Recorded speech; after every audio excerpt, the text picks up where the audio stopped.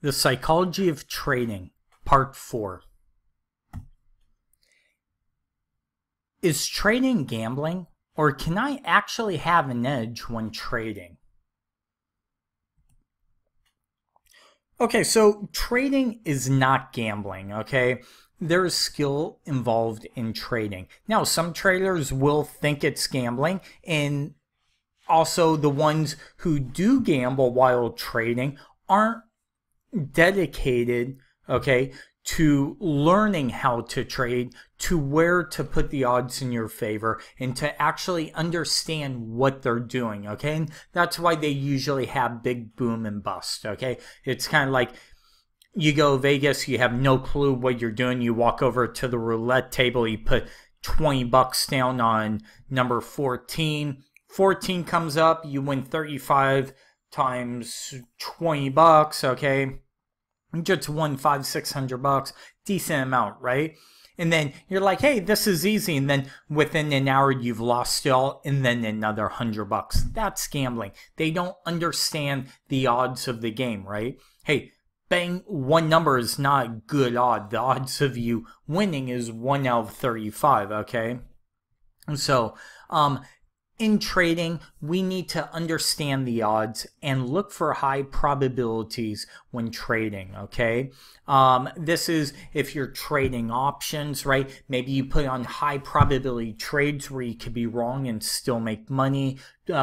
Risk management, risk-defined trades, trades where you can leverage your capital. Okay, stocks or futures, look for support and resistance levels. Okay, these are going to be very high probability trades because everybody else is looking at a support level, right? Something like a pivot point.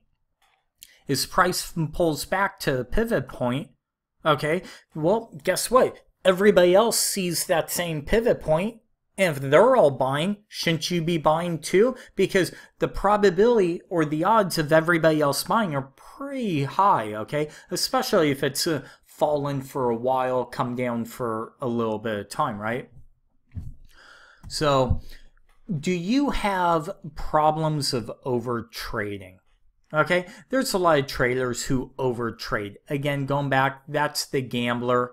Okay, that's the gambler trading. Some people have problems of, hey, they just keep trading and trading, and maybe they dig themselves a hole. Okay, and then guess what? They're like, man, I gotta get myself out of this hole, and they keep trading and they keep losing. They keep seeing the market the wrong way. Okay. Now there are people where they'll do really good in the morning, then give up all their profits in the afternoon, right? Over trading. Guess what? If you have a good morning, a good first trade, call it a day. Leave, get up, turn off the computer, lock in your profits, and go somewhere else. Or just to go into paper mode, okay? And just try and learn, okay? And not trade, and maybe work on the strategy that you're using, okay? Don't give up your profits. A lot of traders I've seen do it over and over. They do really good on their first couple trades, and by the end of the day, instead of being up a couple $100, they're down a couple hundred, and now they're upset, okay? Create a trading plan / system, right? That's kind of part of the psychology, right? It's going to make everything a lot smoother. Imagine kind of going back to the football analogy. Do these teams just kind of take the whole week off and show up on Sunday to go play football? No. They practice, right? They have a plan. They have specific running plays, passing plays, right? The ball's going to go to this guy no matter what. Okay? That's a plan. We need to do the same thing with trading. Guess what? If price reaches this level, I'm going to buy. If the RSI does this, I'm going to buy. Or I'm going to sell, okay?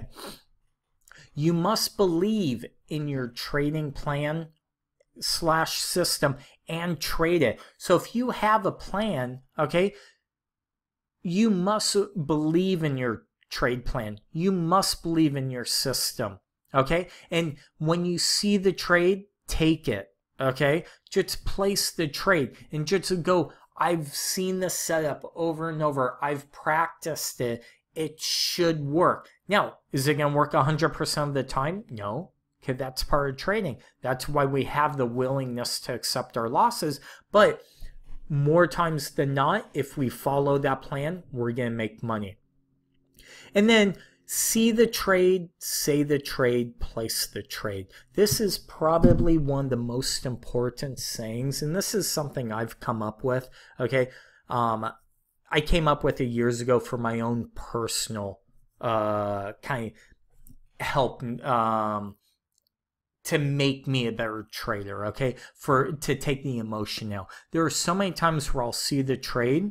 Okay, and I'll say the trade, hey, that's a double bottom. I see it, I say it, but then I don't place it. Okay, so now I created the saying of see the trade, say the trade, place the trade, because it's kind of like when you're driving down the street, you see a Ferrari, you're like, oh, wow, look, that's a Ferrari. And then you speed up, right, to go, or you walk over to it, or drive closer to it if you're driving, right? It's the same exact thing with trading. You see the trade, say the trade, and then just press the button and take the trade. You must have a willingness to accept your losses. We've talked about this. Again, this is probably maybe number in my top 5, okay? When I have bad trades, I lose. Hey, I have the willingness to accept the loss. I move on to the next trade. I don't get emotional. I don't get upset. I don't get mad. Okay? Because at the end of the day, I know, hey, look, I'm not going to win all the trades, but with that, I know I'm going to lose some trades and I'm going to win a lot more than I lose. The fear of pulling the trigger and losing money. This can be geared not for the over trader, but the complete other spectrum, right? For the under trader, or for the trader who's fearful of losing money. The trader who watches, the paper trader who just keeps watching all the time, but they never place the trade, right? Do you have problems pulling the trigger? Okay. Do you have the fear of losing money? Do you have the fear of being wrong? These are all the things of the scared money, right? This is, or the very, maybe even a borderline conservative trader, right? They always have to be right. They're fearful of putting the trade on and being wrong, okay? And all these things cause traders from pulling the trigger. Okay, are you trading with scared money? Are you trading too big? Again, don't trade 100 shares, trade 10 shares, trade 20 shares, okay? Your wins are going to be a lot less, but guess what? Your losses are going to be a lot less too. Maybe look at options, leverage your money. So here's the fear of pulling trigger and losing money, right? The kind of break it down. Fear placing trades. You're scared to pull the trigger. The voices in your head are telling you not to take the trade. Okay? Remembering times you placed a trade and you were wrong on the trade. These are all things that you start to think of, right? Oh my God, what if I take this trade and I lose again? Okay, oh, I'm going to have a drawdown in my account. This is all part of understanding and identifying who you are as a trader. Being wrong, the fear of being wrong on a trade. You don't want to place the trade and be wrong again. Okay, that's what what happens to a lot of traders. Sometimes it's their ego gets bruised, right? They sit there and they have such a high ego. They care more about other people. Oh, wow, you lost that trade. You're an idiot or whatever, right? No, dude, who cares? Okay, trade your own game plan. And then the feeling of you can't win. Okay, you just feel like every trade I put on, I always lose, right? I'm never going to win this game. Well, guess what? Chances are you're cherry picking every trade. Okay, you see the trade, you say the trade, but you never place the trade. And then when you finally get the courage You place the trade, you lose. And then it takes you another 2 or 3 weeks to rebuild that courage and place the trade again. And then guess what happens? You lose again. Okay? And that's because you're cherry picking. While you're not trading, you're seeing win, win, win, win, loss, win, win, win, loss, win, win. And then you finally take it is the loss, right? So take all your trades. And then the fear of losing money, right? Scared you may lose your financial security and freedom. Okay, maybe you may need to stop trading due to your drawdown in the account value, right? Hey, I keep losing. I never make money. I gotta go back and get a real job, okay? Or I'm blowing money. I can't keep doing this. I'm always wrong, or I'm always losing money. Okay, may lose the passion for trading. Okay, all these things, when you get all your emotions in check, you're going to actually not lose your passion. You're not going to lose all the time. When you actually have a trade plan, everything becomes so much easier in trading. When you do your homework, you understand and you learn what technical analysis and support and resistance and all these different things. Okay, and then do you think too much? Okay, just stop thinking and trade. I did this. I still do it to this day. I'm not going to tell you I'm perfect, okay? Like other people out there who teach, oh yeah, no, dude, we all have our own demons, okay? But it's being aware of your thinking. Okay, and I used to think all the time, again, what if I lose? What if this happens? What if that? Okay, just stop thinking, see the trade, say the trade, place the trade. Remember that saying, okay? I guarantee you it's going to help you. Control your fear, your inner demons, and the voices in your head.